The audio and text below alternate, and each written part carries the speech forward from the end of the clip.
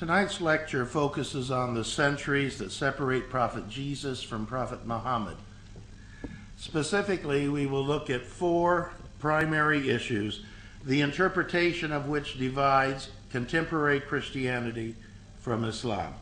These four issues are the mission and ministry of Jesus Christ, the crucifixion event, the nature of Jesus, and the nature of God. In reviewing these four issues, each issue will be examined in turn and, where appropriate, will be traced along chronological trajectories. However, before beginning this endeavor, it should be noted that, contrary to popular belief, early Christianity was not a single monolithic structure. There were many branches to early Christianity, and each local church, for example, the church at Corinth, the church at Jerusalem, was independent of every other church. Each church had its own ecclesiastical hierarchy and its own set of recognized scripture. Thus, the letter of Barnabas was recognized as scripture by the church at Alexandria, Egypt, but not by other churches. Some churches recognized the gospel of Thomas and the shepherd of Hermas, and other churches did not. In that regard, it should be noted that most of the apocryphal books that I'll be referencing later in the lecture were recognized as authoritative by one or another of the early Christian churches. And in fact, it was not until the 6th century that the books of the New Testament became almost completely standardized, although attempts at standardization had begun about 2 centuries before that. And although the East Syrian or Nestorian Church, the Ethiopian Orthodox Church, and the Coptic Church to this day have different New Testaments than the rest of Christianity and from each other. Well, not only did the local churches differ as to what was and was not considered scripture, they also differed as to doctrine and dogma. And such differences were especially apparent when we consider the four issues under consideration this evening. Now, it's quite outside of current time parameters to cover all of the different positions advanced by one or another early branch of Christianity with regard to each of these four issues. Quite simply, it is not the intent of tonight's lecture to present the full range of opinion that existed within early Christianity, but only to highlight those early branches of Christianity that were more or less consistent with Islam's position on the four issues under consideration. Quran 3, verse 49 informs the reader that Jesus was appointed by God as a messenger to the children of Israel. In contrast, contemporary Christianity typically maintains that Jesus' mission and ministry were to the world at large. Nonetheless, there are several New Testament passages that appear to agree with the Islamic position that he was sent only to the children of Israel. For example, consider the following biblical verses. These 12, that is the 12 disciples, these 12 Jesus sent out with the following instructions. Go nowhere among the Gentiles and enter no town of the Samaritans, but go rather to the lost sheep of the house of Israel. Matthew 10, verses 5 through 6. Jesus left that place and went away to the district of Tyre and Sidon. Just then a Canaanite woman from that region came out and started shouting, "Have mercy on me, Lord, Son of David. My daughter is tormented by a demon." But he did not answer her at all. And his disciples came and urged him, saying, "Send her away, for she keeps shouting after us." He answered, "I was sent only to the lost sheep of the house of Israel." But she came and knelt before him, saying, "Lord, help me." He answered, "It is not fair to take the children's food and throw it to the dogs." She said, "Yes, Lord." yet even the dogs eat the crumbs that fall from their master's table." Then Jesus answered her, "Woman, great is your faith. Let it be done for you as you wish." And her daughter was healed instantly. Matthew 15, verses 21 through 28. Jesus reportedly said, "I was sent only to the lost sheep of the house of Israel." Well, we might also consider how the actual disciples of Jesus, as well as their immediate followers, continued Jesus' ministry after the end of his earthly sojourn.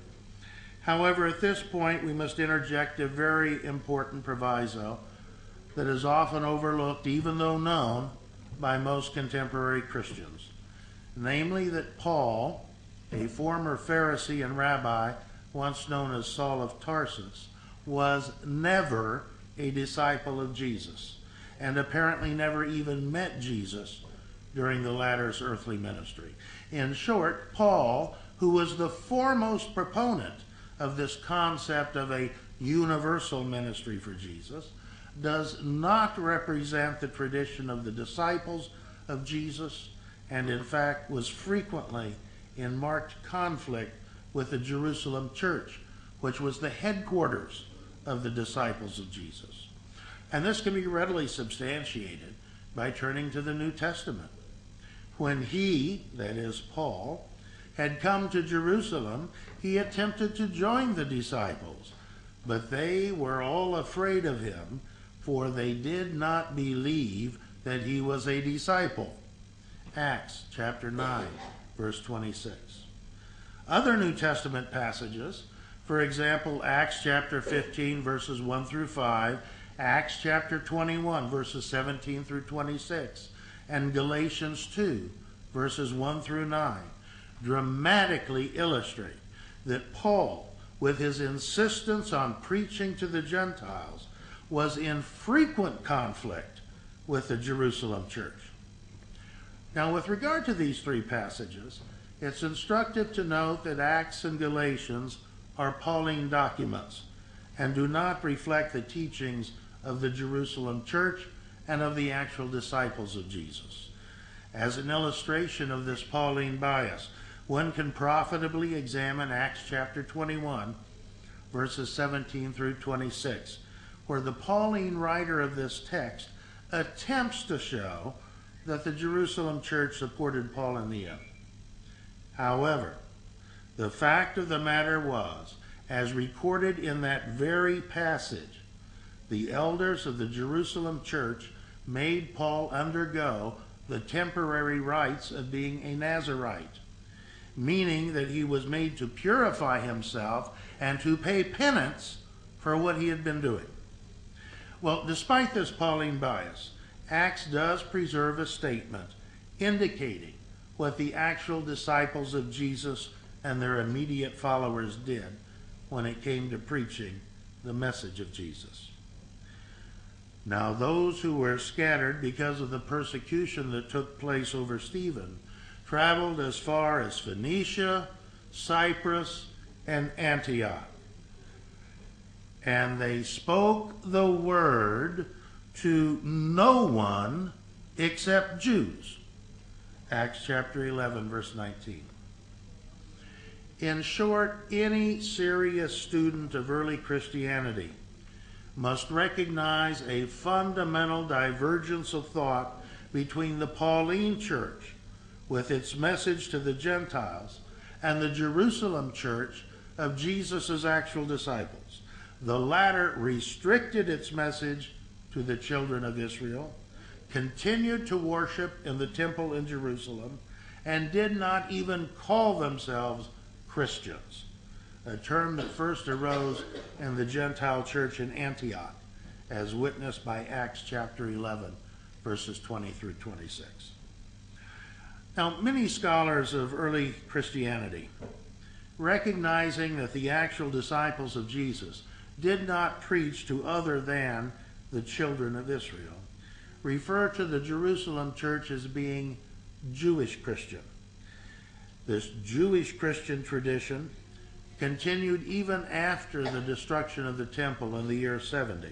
Such early Christian movements as the Ebionites, The Nazarenes and the Elkosites represent this Jewish Christian tradition.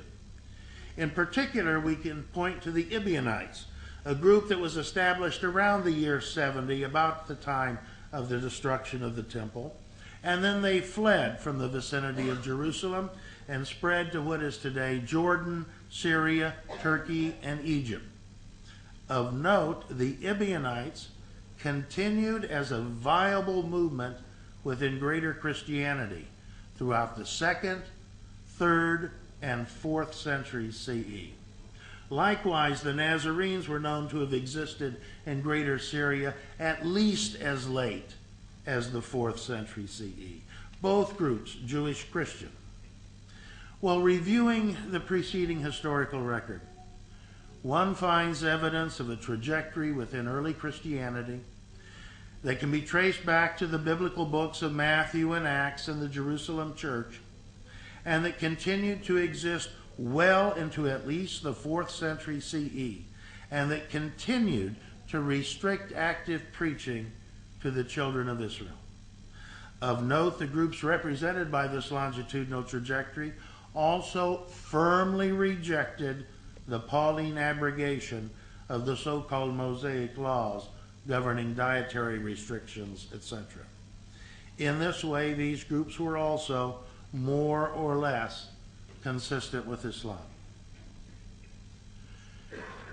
Any student of comparative religion knows that there are major similarities in the understanding of Jesus and Mary by Islam and early Christianity. However, when we consider the crucifixion event, we come to a fundamental discrepancy between Islam and modern Christianity. The Quran declares that Jesus was not crucified, even though his persecutors thought that they had crucified him. That they said and boast, "We killed Christ Jesus, the Son of Mary, the messenger of God." But they killed him not, nor crucified him. But so it was made to appear to them.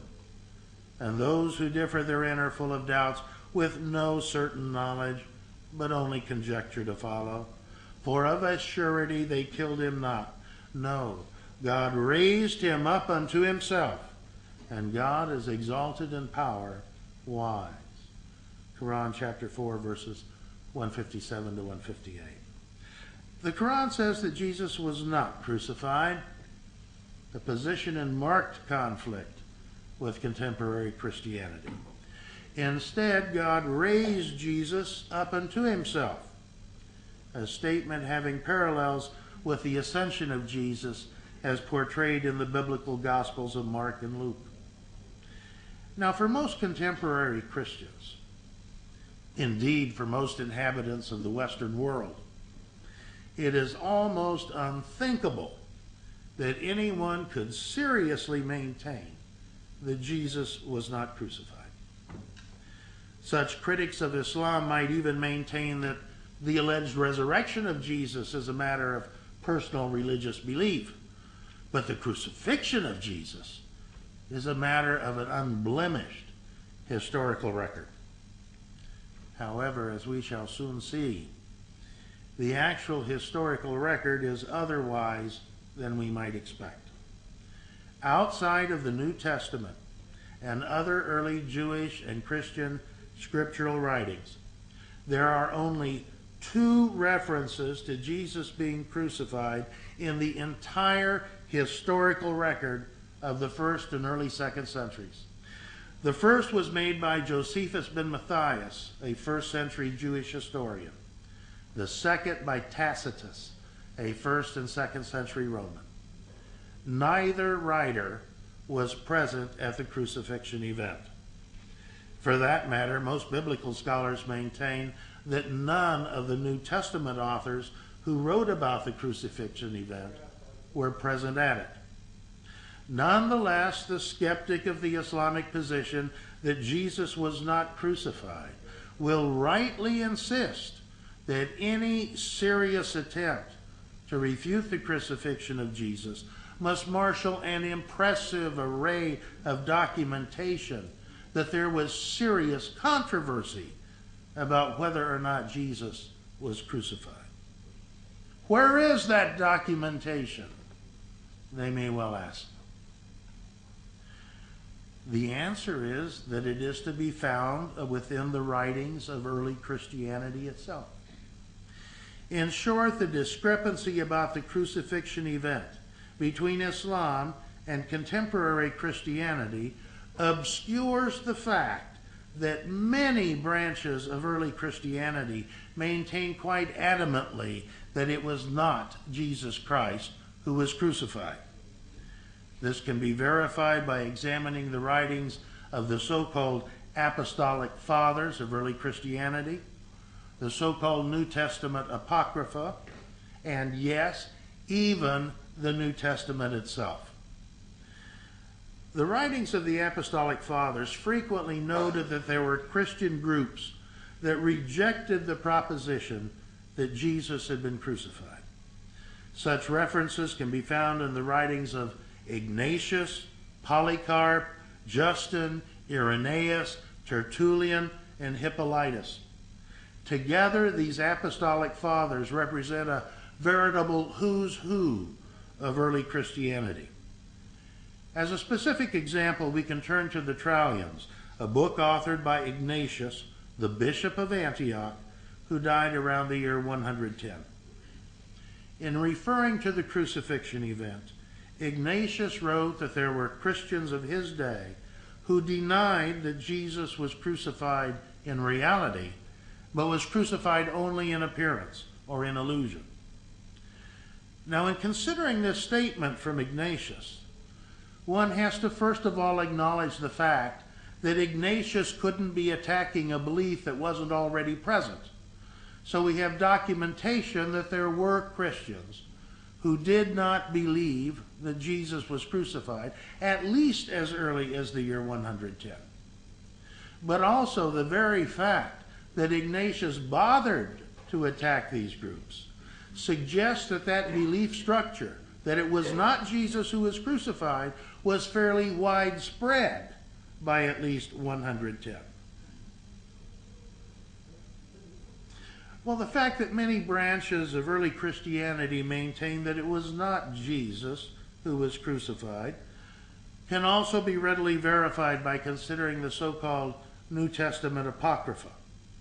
For example, the Apocalypse of Peter, 81 through 82, maintain that Jesus was crucified only in appearance, not in reality, with the one who was crucified being a substitute or simulacrum of Jesus.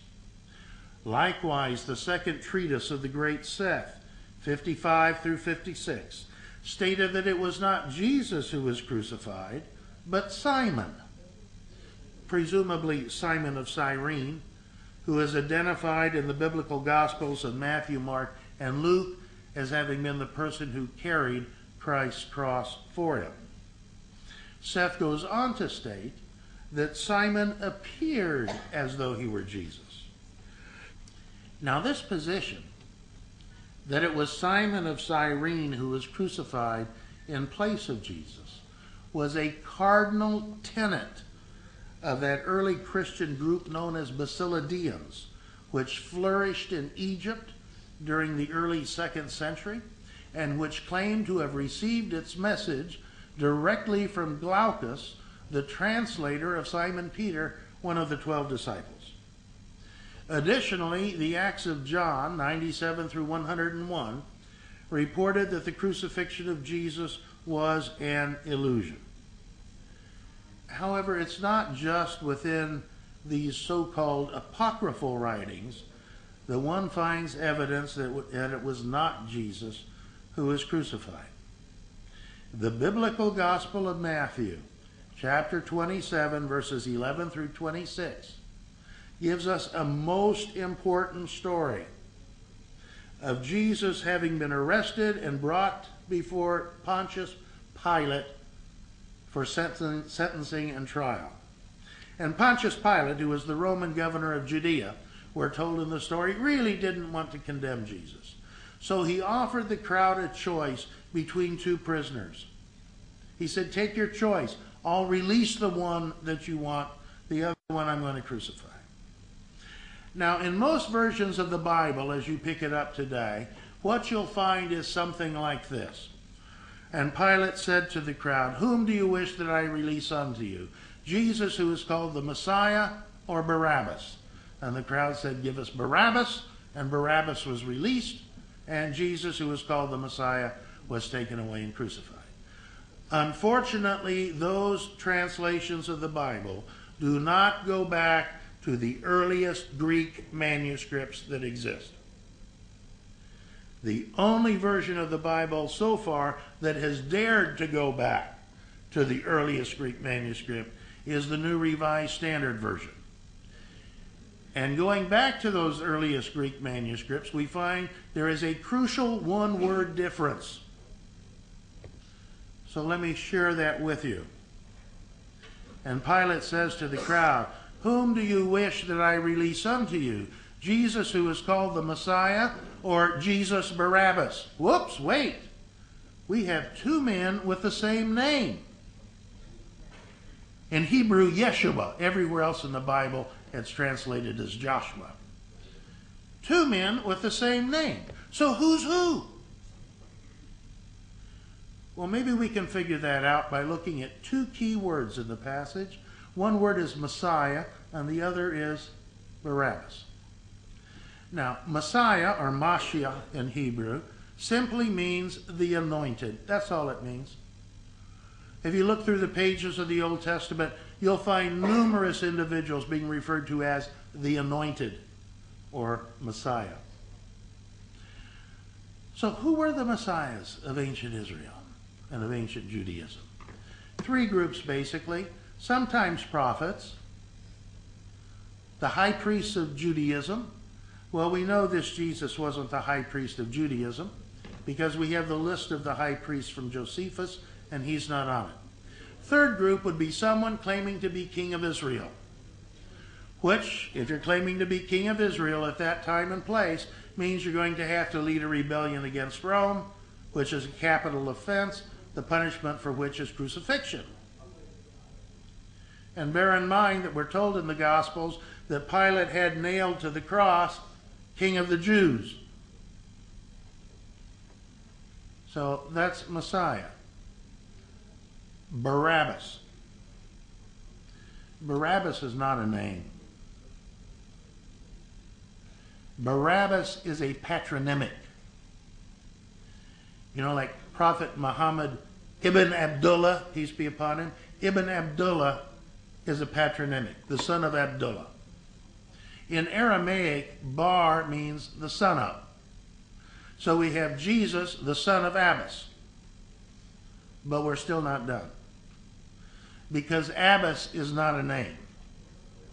Abbas is an Aramaic noun that needs to be translated. And so far, none of the biblical translators are willing to put it into the Bible per se. But if you look in any good Bible commentary, you'll find this. So let me repeat what Pilate said to the crowd, and I'm going to go ahead and make the translation for you. And Pilate said, "Whom do you wish that I release unto you? Jesus, who is called the Messiah, or Jesus, the Son of the Father?" And the crowd said, "Give us the Son of the Father." And Pilate released him. And the other Jesus, the one whose sign on the cross said, "King of the Jews," he was taken away and crucified.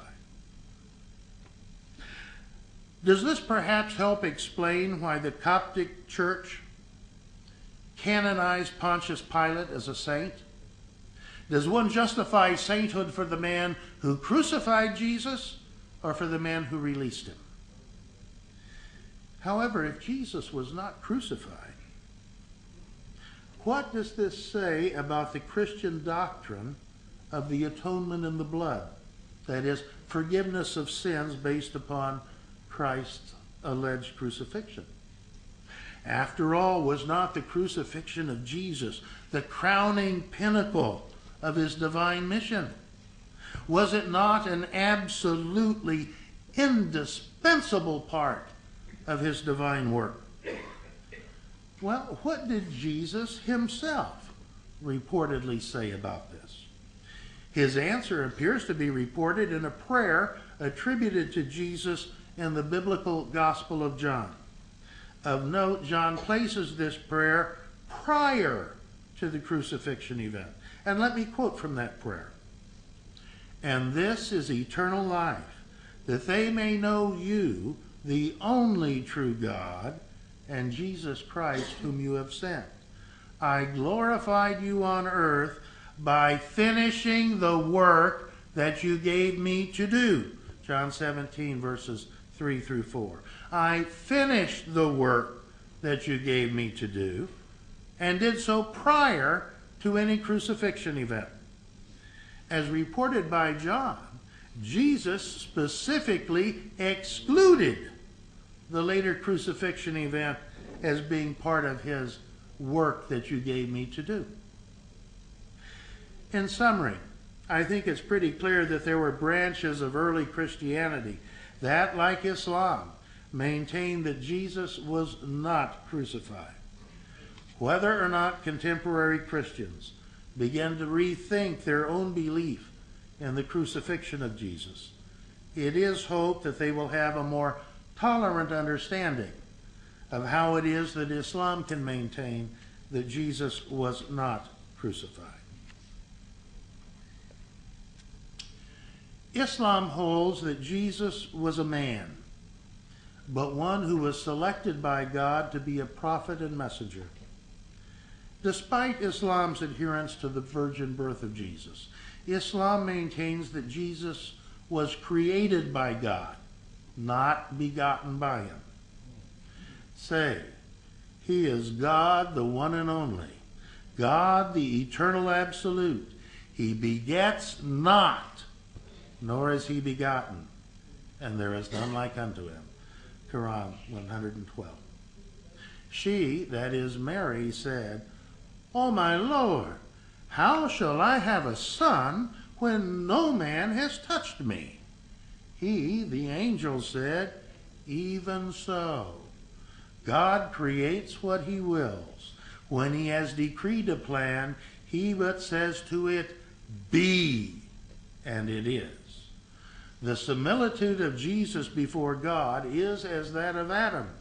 He created him from dust, then said to him, be, and he was. Quran 3, verses 47 and 59.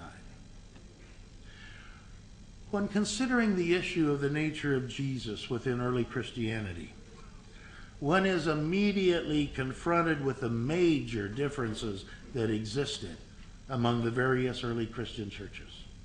At the risk of oversimplifying, the ways in which early Christianity answered the question of the nature of Jesus can be grouped into three broad categories.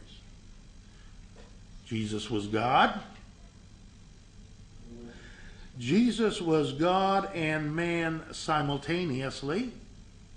And Jesus was a man, although one who was an instrument of God. Now, the first position, that Jesus was God, denies the humanity of Jesus. This position was represented in early Christianity by many forms of Christian Gnosticism, especially by Docetism. The Docetist position was that Jesus did not have a real or material body, but only a phantom or apparent body. As such, the Docetists maintained that Jesus could not have suffered and died on the cross because he didn't have a physical body. Likewise, because he had no physical body, there could have been no resurrection. The second position, that Jesus was both God and man simultaneously, is the one that evolved into the typical and orthodox doctrines of contemporary Christianity. You have both divinity and humanity, and according to the creedal formula, those two natures are neither mixed nor separated. Figure that one out. The third position, that Jesus was a man, although one standing in a special relationship with God, is represented in early Christianity by the various adoptionist theologies, including that of the Ebionites, dynamic monarchianism, Arianism, Nestorianism, the Paulicians of Armenia, etc.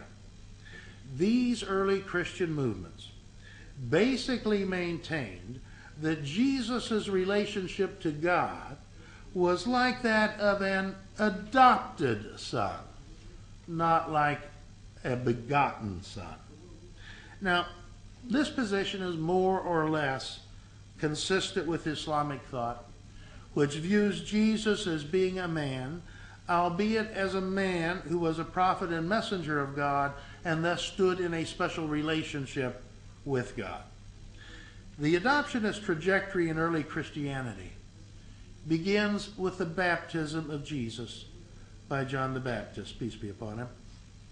According to most adoptionists, it was at this moment that Jesus moved into his special relationship with God. Not at his conception, not at his birth. With regard to the baptism of Jesus, the account in the Gospel of Luke is especially relevant, as noted in appropriate footnotes to the Revised Standard Version and the New Revised Standard Version of the Bible, the oldest Greek manuscripts of and quotations from Luke render the key verse in question as follows. Now, when all the people were baptized, and when Jesus also had been baptized and was praying, the heaven was opened, and the Holy Spirit descended upon him in bodily form like a dove, and a voice came from heaven, "You are my Son, today I have begotten you." Luke 3, verses 21 through 22. Today I have begotten you. That is, at the time of the baptism, not at the time of conception. Now, given that Jesus was clearly an adult at the time of his baptism, under this ancient reading of Luke, begotten must be understood metaphorically, not physically, not literally. In other words, the sonship of Jesus was a created relationship, not a begotten relationship. Furthermore, before the contemporary Christian rejects this probably original wording of Luke 3:22, he or she should consider that this exact same wording is also to be found in Hebrews chapter 1 verse 5, Hebrews 5 verse 5, and Acts 13 verse 33, in what are obvious references to the baptism of Jesus. The same wording can also be found in Psalms 2 verse 7, in reference to David, peace be upon him, and in the Gospel of the Ebionites. Well, given this scriptural legacy, it's not surprising that adoptionism was a potent force within early Christianity from the 1st through the 7th centuries. In fact, one can trace the chronological trajectory of adoptionism with some precision. As early as the 1st century, the adoptionist position was a key doctrine of the Ebionites, who maintained that Jesus became the Messiah, an adopted Son of God at his baptism, and that this was secondary to Jesus having obeyed the Mosaic law. As noted previously, the Ebionites continued as a force in early Christianity well into the 4th century. Around 160 to 170 CE, Theodotus the Gnostic preached a Gnostic version of adoptionist theory throughout Turkey. Influenced by Valentinus, Theodotus taught that Jesus was a man who was created by God and who was united with God in a special relationship at the baptism in order to bring knowledge to man. Around 189 CE, Theodotus the Tanner traveled from Byzantium to Rome, where he propounded an adoptionist position that maintained that Jesus was a mere man, although miraculously conceived.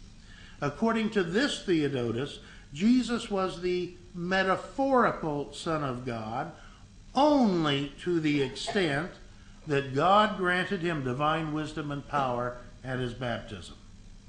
Despite being excommunicated by Pope Victor I, Theodotus acquired numerous followers who continued his adoptionist preaching, which began to be known as Theodosianism or dynamic monarchianism. This movement lasted well into the 3rd century, being supported by Artemon of Rome, among others. Around 260 CE, Paul of Samosata, the bishop of Antioch, mind you, the bishop, advanced the adoptionist position once again. Paul held that Jesus was a man who was born of Mary, through whom God spoke his word, and that Jesus was divine only to the extent that he was the human vehicle through whom God spoke. As a result of Paul's preaching this adoptionist doctrine, at least 3 different church councils were held at Antioch to debate his orthodoxy. The first 2 cleared him of any wrong.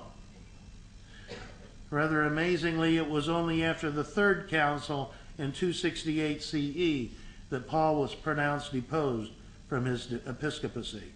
Nonetheless, it took an additional 4 years to depose him. In fact, thanks to the help that he received from Zenobia, the Queen of Palmyra. Despite having been finally deposed, Paul's adoptionist message was picked up by his followers, who later evolved into the Paulicians of Armenia, a Christian movement active as late as the 7th century CE. Well, a half century later, the adoptionist position in early Christianity reached its zenith under the teachings of Arius. Arius had been born around 250 CE in Libya, was ordained into the priesthood, and became a presbyter at Alexandria, Egypt. His adoptionist teachings were often uncannily in line with later Islamic teachings on the nature of Jesus and on the nature of God. For example, Arius taught that God is absolutely unique and incomparable, is alone self-existent, unchangeable, and infinite, and must be understood in terms of his absolute oneness.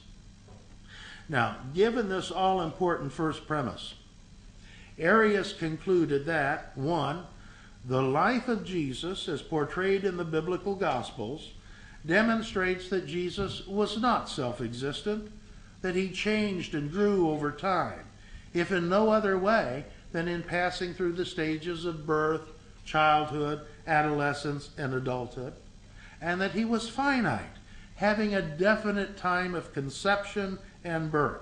Therefore, 2, Jesus was God's created being who was called into existence out of nothingness, who could not have shared in the absolute uniqueness, immutability, and infinity of the Godhead without compromising them, who could not have been of the same substance of God without compromising the oneness of God, and who could have had no direct knowledge of God other than that which God chose to reveal to him. Well, Arianism was first publicized about 323 in Arius's poetic work Thalia, and quickly grew in popularity, spreading throughout the Middle East with amazing rapidity, thanks in part to the many songs that popularized Arianism amongst the Christian laity. It was due to the rapid rise of Arianism that the Synod at Alexandria met in September of 323 and formally excommunicated Arius. Well, this excommunication was promptly reversed 1 month later at the Synod of Bithynia. Finally, Emperor Constantine was forced to convene the Council of Nicaea in May of 325 CE. And at that council, they formalized a doctrine that Jesus was of one substance with the Father.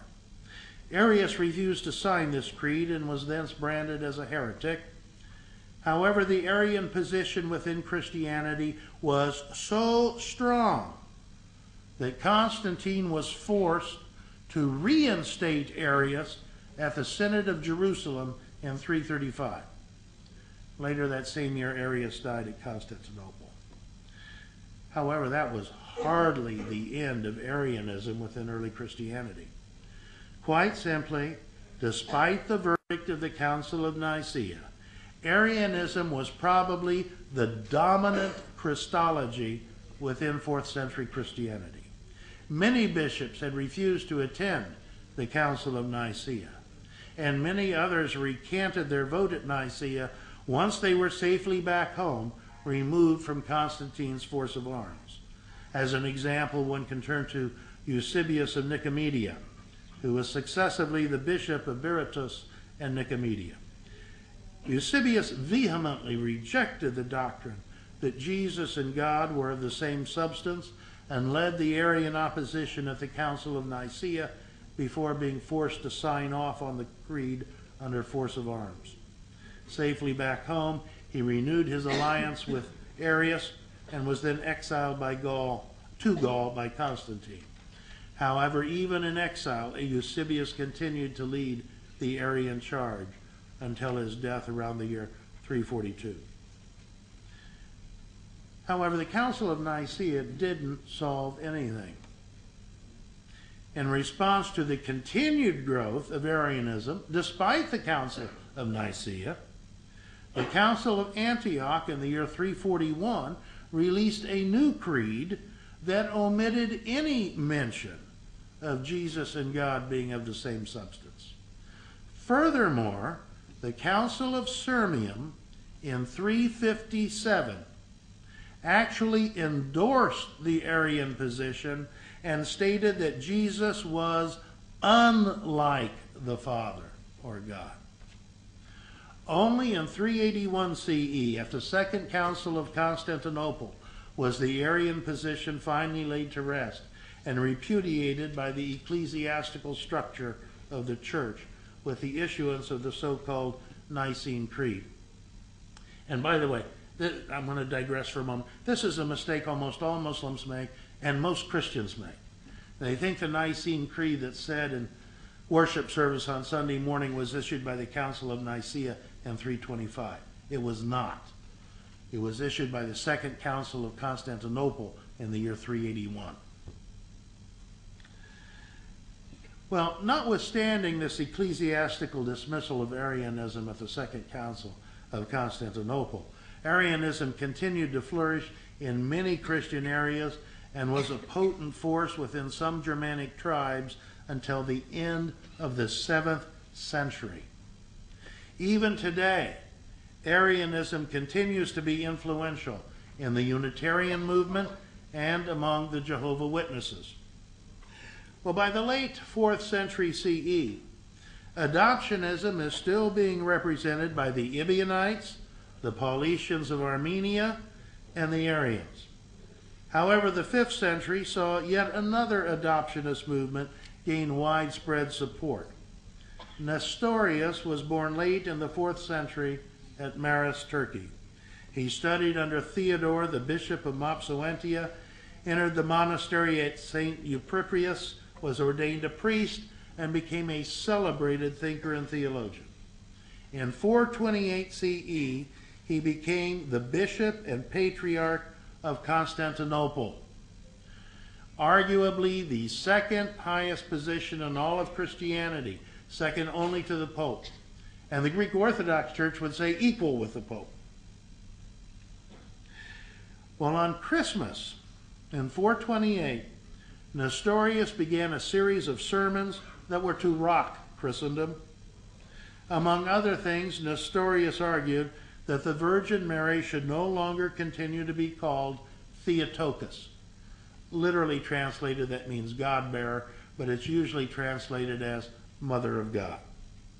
Nestorius maintained that the use of that title compromised the full humanity of Jesus, whom he appeared to see as a man who had been adopted by God. At the Council of Ephesus in 431, Nestorius' teachings were condemned and he was deposed from his episcopacy. He later died around 451 in Panopolis, Egypt. But despite his death, the adoptionist teachings of Nestorius continued to grow in influence, giving rise to Nestorian Christianity. As such, the Council of Chalcedon in 451 CE had once again to condemn Nestorius and his teachings. However, this condemnation did little good in suppressing the Nestorian position, because in February of 486 CE, Barsamas, the metropolitan of Nisibis, named Theodore of Mopsuestia, who was the chief Nestorian theologian, as the guardian of the right faith of the Persian church, which was independent of Rome. Theodore was confirmed in this position by the patriarch of the Persian church, and the Persian church became officially Nestorian. Preaching a doctrine that presents Jesus as a God-inspired prophet rather than as an incarnation of God, Nestorian Christianity continued to grow and flourish well into the 6th century. In fact, by the end of the 5th century, there were 7 metropolitan provinces in Persia and several episcopacies in Arabia and India. During the 7th, 8th, and 9th centuries, Nestorian Christianity continued to flourish in China. To this day, there are small pockets of Nestorian Christians to be found in Iraq, Syria, and Iran, although they appear to have lost touch with their Nestorian roots. In summary, early Christianity was quite conflicted about the issue of the nature of Jesus. The various adoptionist positions within early Christianity were numerous and at times dominant. One can even speculate that Arian and Nestorian Christianity might very well be a sizable force within Christianity today, if it weren't for the fact that these two groups, which were located primarily in the Middle East and North Africa, that these two groups were so similar to Islamic teachings regarding the nature of Jesus that they quite naturally were absorbed into Islam beginning in the 7th century. Islam and contemporary Christianity also differ concerning the nature of God. Although several branches of early Christianity were in substantial agreement with the Islamic concept of a strict and uncompromising monotheism, with God being seen as one and indivisible. The Quran is most adamant in insisting on this oneness of God. O people of the book, commit no excesses in your religion, nor say of God anything but the truth. Christ Jesus, the Son of Mary, was no more than a messenger of God and his word, which he bestowed on Mary, and a spirit proceeding from him. So believe in God and his messenger. Say not Trinity. Desist. It will be better for you. For God is one God. Glory be to him. Far exalted is he above having a son. To him belong all things in the heavens and on earth, and enough is God as a disposer of affairs. Quran 4, verse 171. However, and in contrast, when we examine the Christian concept of a triune Godhead, that is, of the Trinity, we find something that is totally foreign to both Judaism and Islam.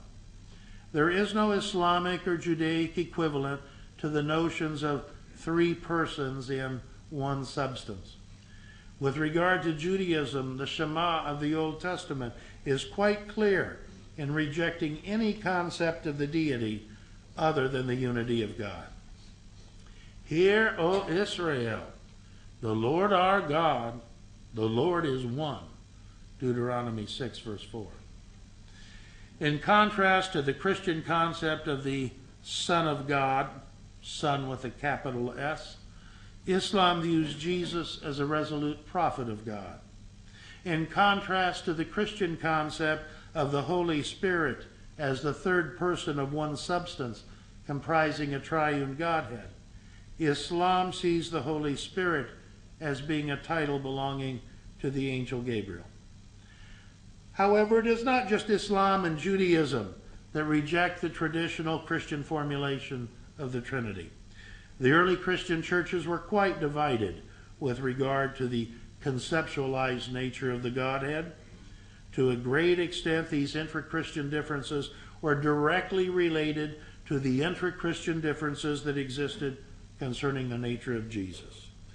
Thus, the Jesus as man proponents within early Christianity, for example, the Ebionites, dynamic monarchianism, Arianism, the Paulicians of Armenia, and Nestorianism, denied the concept of a Trinitarian Godhead and professed the unity of God of the Council of Nicaea. Arianism was probably the dominant Christology within 4th century Christianity. Many bishops had refused to attend the Council of Nicaea, and many others recanted the humanity of a created and finite Jesus. In this regard, they were once again basically consistent with Islamic belief, which holds to a strict monotheism in proclaiming the oneness of God. As should be clear by now, the doctrine of the Trinity developed gradually over several centuries and not without substantial controversy and rejection. Throughout its first several centuries, early Christianity struggled to maintain a strict monotheistic outlook while still paying homage to God, Jesus Christ, and the Holy Spirit. One solution, represented by the various adoptionists, was to subordinate Jesus to God. It was only with the Council of Nicaea in 325 that the doctrine that Jesus was of one substance with the Father began to be formulated in any real sense, although even at Nicaea, precious little was said about the Holy Spirit. Furthermore, as previously noted, there was little unity at Nicaea, and what there was occurred only under force of arms provided by Emperor Constantine. However, by the end of the 4th century CE, the traditional Trinitarian concept of Christianity was well on its way to being established as official doctrine. The Athanasian Creed of circa 500 states that the Godhead consists of una substantia tre personae, one substance, 3 persons. However, the controversy was still far from over.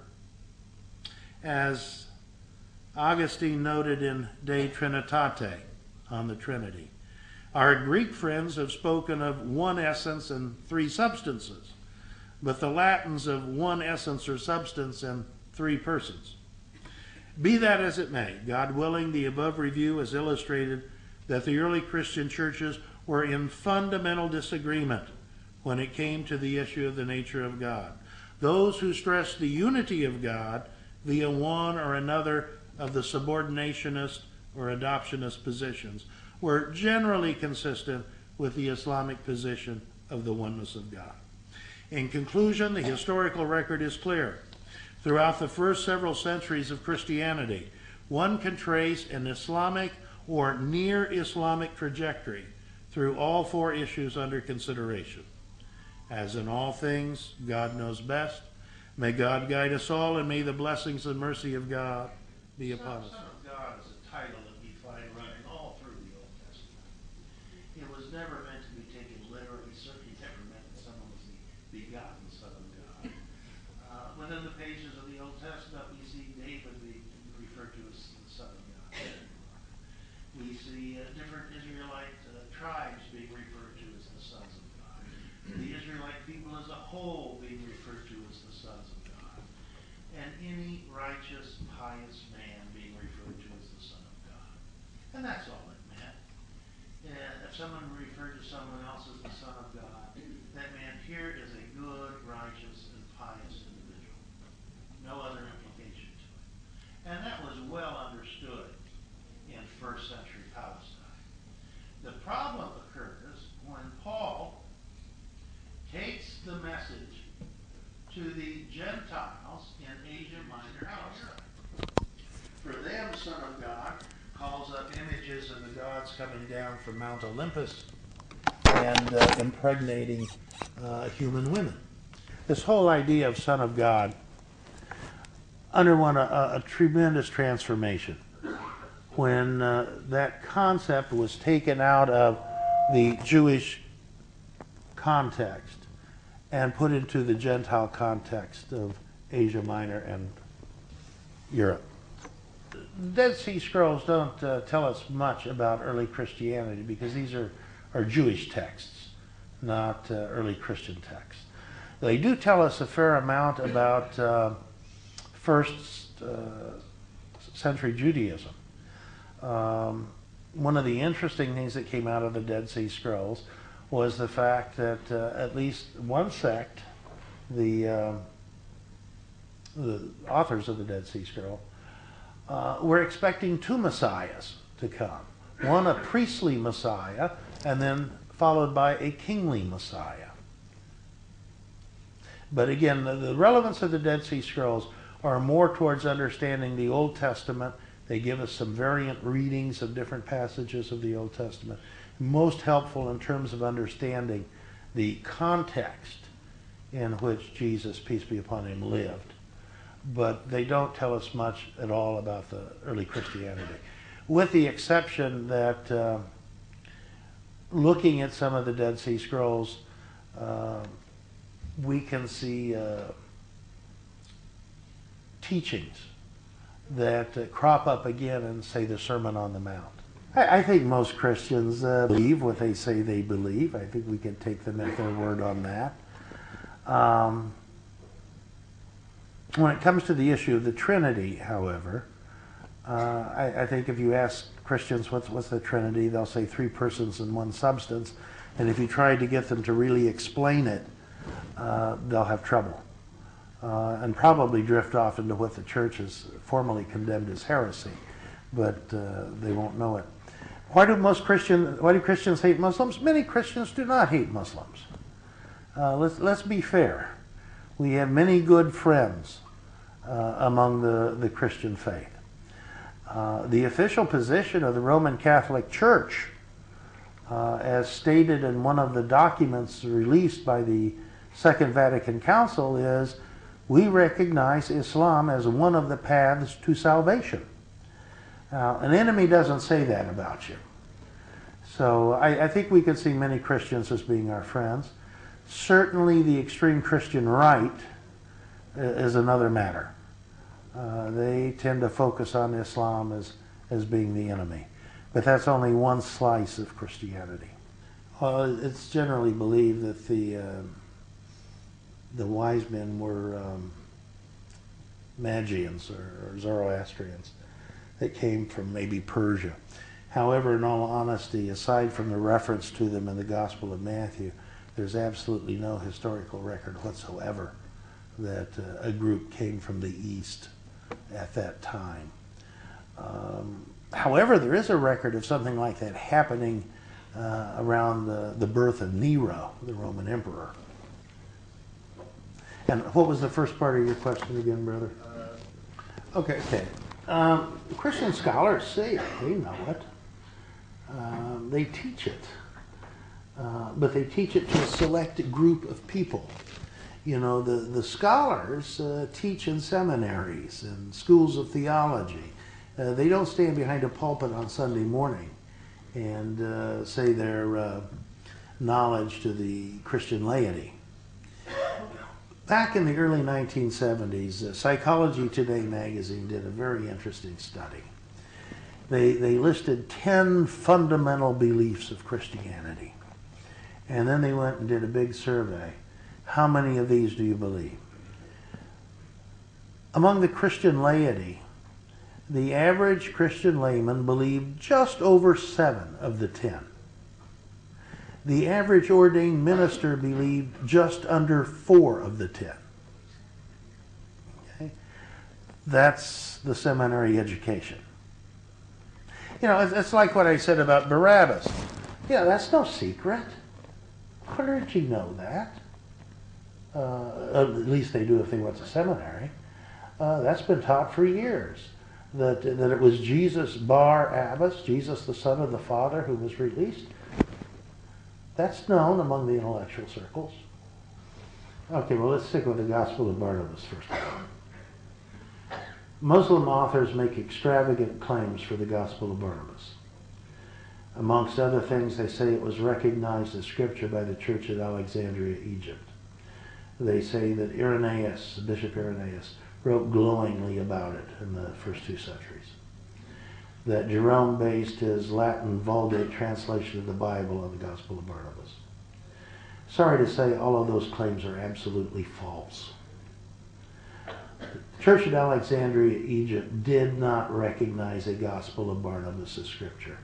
It recognized the Epistle of Barnabas as Scripture. And Muslim authors are confusing these two different books. Likewise, Irenaeus never mentioned the Gospel of Barnabas, but he did mention glowingly the Epistle of Barnabas. So this confusion's going on. As for Jerome's Latin Vulgate, anyone with a passing familiarity with the Latin Vulgate and with the Gospel of Barnabas as we have it today knows there's absolutely no connection whatsoever. There is no mention anywhere in Christian literature of a Gospel of Barnabas prior to the year 500. And then we have only the title appearing in the Galatian Decree, which is a list of books prohibited by the Roman Catholic Church. All we have is the title. We have no text whatsoever, just a title. And that's the first mention anywhere in the year 500. Now, whether the book we have today is the same as that book that was banned in the year 500 is very questionable. There's absolutely no way to confirm it. But the other thing I would point out to you, brother, if we look at the absolute provenance of the Gospel of Barnabas, we can only take it back a few centuries. Now, supposedly, a Father Moreno stole this book from the Vatican Library. This is the story we're told, right? And its whole provenance rests on this Father Moreno. Brother, if I were to give you a hadith, quote to you a hadith, in which you knew that one person in that isnad is a self-confessed thief, would you accept that hadith? No. We can't accept the provenance of the Gospel of Barnabas either any further back than about 300 years. Most likely it's a complete fake and forgery. We don't need it either. I mean, we really don't. There's more than enough legitimate Christian writings from the early times, from the New Testament itself, when we go back to the earliest sources. We don't need it at all. As to the Gospel of Thomas, the Gospel of Thomas was discovered in Nag Hammadi, Egypt in the 1940s. This is a fascinating book. It has some obvious later Gnostic interpolations in it, or additions to it. But those are easy to spot. They're very obvious. And if you throw out those Gnostic interpolations, what you have left is a Q-source document. Now, in Bible scholarship, it's typically maintained that the first gospel that was written was Mark or Proto-Mark, and that both Matthew and Luke copied from Mark, but they also copied from another document that they both had, which is called Q. And this is simply a list of sayings. You know, Jesus, peace be upon him, said, boom. Jesus, peace be upon him, said, boom. And Thomas, obviously, is a Q-source document. And it gives us, in places, perhaps some more original wording in some of those sayings than we can find in Matthew and Luke. It also allows us to see that Mark, some of the passages that we thought Matthew and Luke took from Mark may in fact have been taken from Q, because there are some Q statements in Mark we now know because of Thomas. Okay, there's a question. I think it means the difference between the Injil and the teachings of Jesus. The question says, were the teachings of Jesus oral, or was there something in writing in Christian belief? Well, the teachings of Jesus were oral, that much we know. So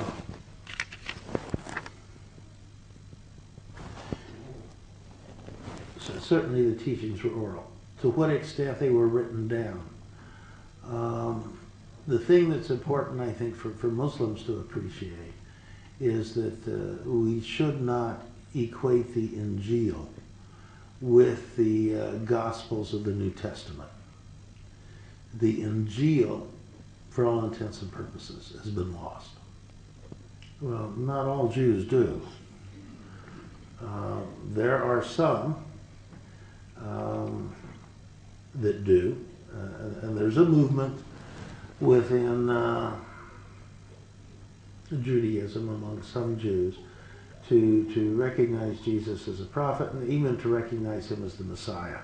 And these Jews say, well, there's no future Messiah yet to come. But I think the majority of Jews still would say he was not a prophet. Baptism is a ritual in Christianity in which a person is born anew, washed clean of his sins. It's a one-time thing, typically, in most churches. And depending upon which church, it can be done by just sprinkling a little water on the head, or in some churches you've got to be fully immersed. There's amazing similarity, actually, between Sahih Hadith and traditional Christian understanding of the end of times. In both religions, we have Jesus returning, peace be upon him. We have Jesus slaying the Antichrist in both religions. We have Jesus establishing a messianic rule in both religions. Though in the Christian religion, it's thought that that rule will last for 1,000 years. And in the Hadith, we're told variously it will be 7 years or 40 years. In fact, the description of the Messianic reign, there's a passage in Isaiah, the Old Testament of the Bible, which most Christians believe refers to the Messianic reign. And it's this wonderful passage of juxtapositions where, you know, the lamb lies down with the lion and kids play with snakes and nobody harms anybody. And an extremely similar statement can be found in the Musnad of Ahmad ibn Hanbal. No, they were not rejecting the idea that Jesus was crucified. They were accepting that. You know, I think most Christians read that passage and they read right over the words in it. The fact that Jesus said, you know, I finished the work that you gave me to do. Most Christians just read right over that and don't even stop to think, hey, wait a minute. If the work's complete, then what about the crucifixion? As to the second coming, that's a second set of work. Okay. In terms of that passage from Matthew, the issue is, was there a massive confusion of identity that took place? Because none of the writers about the crucifixion event were there. There's no eyewitness testimonial. So, was there a mix-up in identity, given that we have two men named Jesus? And that this was the appearance issue. Now, the Basilidians said no, you know, it was Simon of Cyrene who was crucified, and they specifically say that he was made to appear as though he were Jesus. Well, first of all, we need to make a distinction. Not all Christians or all Christian churches back Zionism 100%. This is something that we see primarily in the extreme Christian right. And the reason we see it in the extreme Christian right is because the extreme Christian right holds on to a doctrine called the rapture. Now, the concept of the rapture never existed anywhere in Christian thought or Christian writings prior to the 19th century. So it's a relatively new concept. The way it starts is a girl in Scotland, a young girl in Scotland, has a vision of people miraculously being lifted up into the sky, just as Jesus is descending to earth in the second coming. Well, Schofield bought into this vision and tied together his Schofield Reference Bible to try and support this vision. And this idea that people will miraculously ascend into heaven as Jesus is coming down to earth is known as the rapture. But only the very select few will be taken up. But the thing is, if you're taken up in the rapture, then you're going to miss Armageddon. You're going to miss the war. You're going to miss the pestilence. You're going to miss the plague. You're going to be up there in heaven. While earth is... Ew. So, they want the rapture to come now. Right now. Because they think they're going straight to heaven. However, according to their very idiosyncratic reading of the Bible, they believe that three things have to happen before the rapture. One, reestablishment of the kingdom of Israel. Okay, well, we can see that happening in the late 40s, right? Two, creation of a new Babylon. Oops.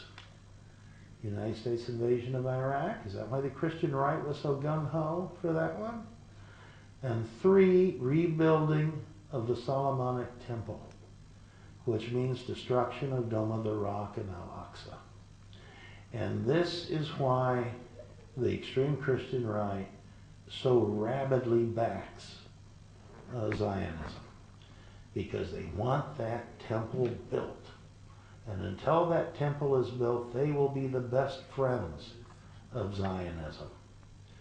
But they think as soon as that temple's built, they're going to be gathered up into the rapture into heaven. Jesus will come back down to earth, and all those Jews will go to hell.